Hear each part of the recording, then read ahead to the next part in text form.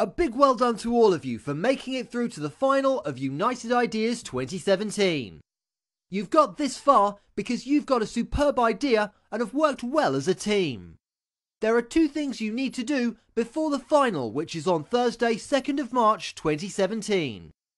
Firstly, as a team, we would like you to create a 60-second video to explain your idea and tell us why it will change the world.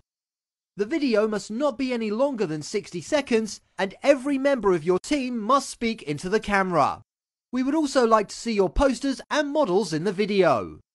As we have schools taking part from all across the UK, it will be this video which the judges use to make a final decision on the winner. We will announce this on the finals day.